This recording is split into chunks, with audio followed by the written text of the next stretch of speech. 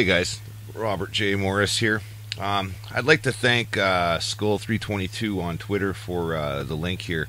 The headline reads IBM shows first full error detection for quantum computers. I'm sure I might have mentioned it in the past. There's been a lot of events recently, and I've kind of dropped the ball slightly. However, I am still working on my quantum computing series. Just so you know, I'm not full of horse shit. There's actually, there's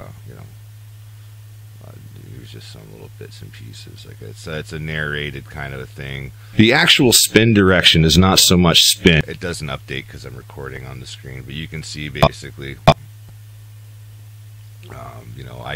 I talk about superposition. I talk about how quantum computing works, and then the implications of such processing, I guess you could say.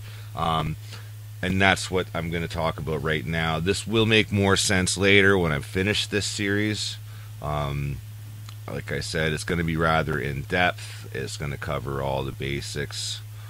Now, we call these registers that hold Boolean or binary state information bits. A bit stands for binary digit, and once again, this value can only be a 1 or 0. Some programmers out there will argue that it can be unassigned or null, but don't. Anyway, so you get the idea. So I am working on that.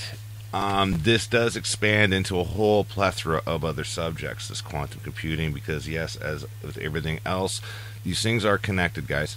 Anyway, I did want to cover this article, which, like I said, will become more clear as to its importance later. But it's basically about quantum computing and error correction. One of the things plaguing, I would have to say, the public programs that are researching these.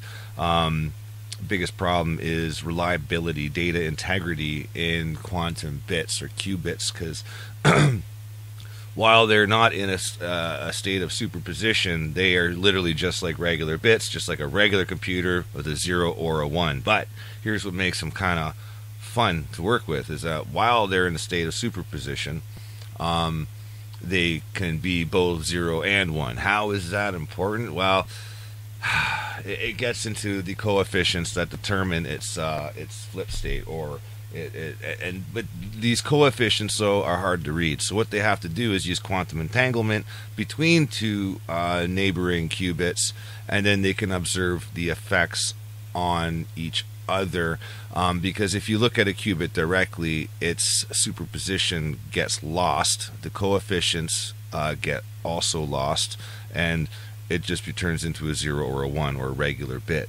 So what they do is they use quantum entanglement to, in a sense, get a sneak preview or a flipped version of the other bits. Now, this is where reliability comes in. You have to also use quantum entanglement and other observation techniques in order to do error correction. Now, error correction is often used for data reliability. Back in the old day, well, they still use it. Cyclic redundancy checks or CRC checks are still used for things like what do you call it?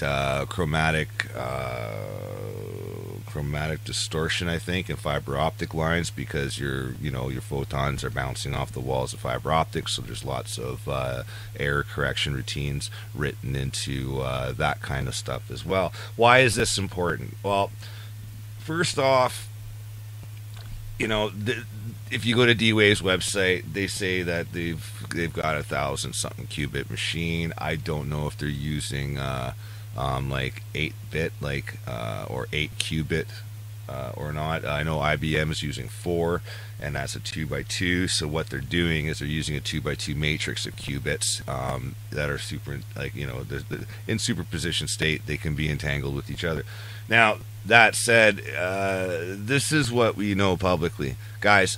I am doing in the series, I will be covering DARPA and one of the big companies they work with, and a lot of you may know the name Raytheon. That is basically who's responsible for most of the development of the quantum computers that the NSA is using. And yes, this is a DARPA hard problem, guys, and DARPA is involved in on this, and I believe personally that they've already figured this out.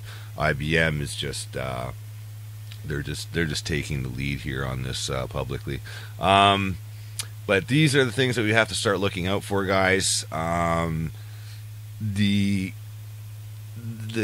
sheer magnitude of the capabilities of data processing with these quantum computers is revolutionary on a level that, you know, the scale is so huge that just standing in front of it, you don't know how big it is. Okay, so you know when you'd hear things like oh, we could never have transporter technology because there's no computer on the planet that could literally database every single particle or atomic or atom in your body. Well, guess what? With quantum computing, this actually becomes more feasible, even plausible. So, like, I'm not saying the teleportation technology, I'm talking about the data handling capability. Okay. So, so quantum computers must overcome the challenge of detecting and correcting quantum errors before they can fulfill their promise of sifting through millions of possible solutions much faster than classical computers. With the error correction routines that they got here, it kind of just goes into some detail of a recent 4-bit qubit network. We built a system that allows us to detect both types of quantum errors. There's bit flip errors and phase errors. Look, I'm not going to get into what those represent right now. That'll be in the in the video that I'm working on, or in the series that I'm working on. It does say here, like, briefly, like, what it is, so you can come to the article. I will post it in the description, as I mentioned. It goes, detecting quantum errors is anything but straightforward. Classical computers can detect and correct their bit flip errors by simply copying the same bit many times and taking the correct value from the majority of error-free bits. By comparison, the fragility of quantum states and qubits means that trying to directly copy them can have the counterproductive effect of changing the quantum state. Like, as I mentioned, as soon as you observe a qubit, it solidifies its 1 or 0-ness. And anyway, that said, you know, it can be kind of tricky. And let's see here. Just an interesting thing, by the way. And I don't know if this is just a coincidence, but you know how I feel about coincidence. This happens to be the year, I think it's the 50th anniversary of Moore's Law. Moore's Law is about the doubling of transistors on a microprocessor, basically, and they will double to a point where you can no longer fit any more transistors because the transistors just get so small or the chip gets so big. I mean, it's that simple. Now, the other thing to think about is the smaller you make these pathways that carry electrons. I mean, once you get to a sub-micron size, I forget the actual limit. I think it's 0.8 microns. I can't exactly remember. Or 8 microns. I can't recall the number, but it's there. And the thing is you can no longer reliably push electrons down these pathways because they just get too damn small. And that's why they're switching to with the what you call metamaterials and nanotech. Now they're able to use optical circuits, and they can create anything from carbon nanotubes that can carry photons or electrons. Like they're really starting to get pretty tricky. And like I was saying before, a lot of people don't realize that the biggest revolution known to man right now is molecular physics and creating metamaterials from, like, basically, from the atomic level up. When they can make their own designer molecules, you got to think, man, that's some scary shit. You can make any kind of material that you need for a specific function or purpose, and you can make it as small as you fucking want. Anyway, that said, look, it is the 50th anniversary of Moore's Law. They've been building processors for 50 years, if you just read between the lines. Eh? Anyway, that's neither here nor there, just kind of interesting. But, yeah.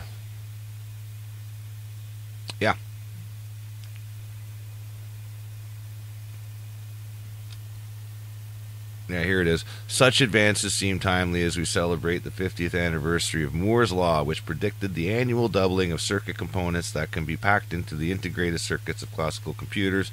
The anniversary has provided an opportunity for plenty of renewed speculation about when Moore's Law might end. Well, and then you got here, yeah, they talk about, yeah, the stuff here, you're probably not going to get most of it unless you have a background in this area, or if you do, a little bit more research. Which this is why I'm putting together. There's a few good like lectures or classes on this kind of stuff. Some really good animated stuff. But I'm working on my own series because it does take its own little slant when I start talking about who's funding the research and where the research is. And I will say this, I have one concern. Well, I have lots of concerns about quantum computing. I like what it represents. I like how powerful it could be. What I don't like is who has it and who doesn't. Right now, it's dangerous because unless we have it too, it's dangerous. And that's the bottom damn line. The powers that be have it, they're going to have the uncrackable codes. They're going to be cracking every single code. Like, this is a danger. Like, we need to have this quantum computing capability as well. If we can have a level playing field, because if not, they are going to turn this thing upside down. They're going to pull the fucking rug from under us, and everyone's fucked. Well, they're trying to make everyone dependent on the computer. So imagine if they rule the roost, so to speak.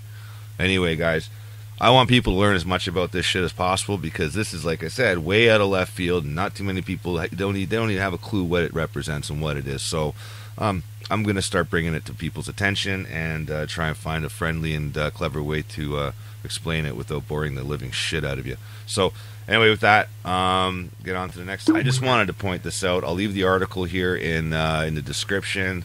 I know it's kind of out of left field, but this is very interesting shit. Stand by. I am working on my video about quantum computing, D-Wave, Raytheon, DARPA, the ARPANET, and its original design. When we actually got to use it, they were using it for 2 or 3 decades before we even got onto AOL, guys. So, like, there's so much you guys need to know, and like, you think you're using YouTube and you think you have like information that we're running. No, we don't know shit. We haven't been running shit. We're just allowed to use it. We're sitting in the passenger seat, and that's the whole fucking point.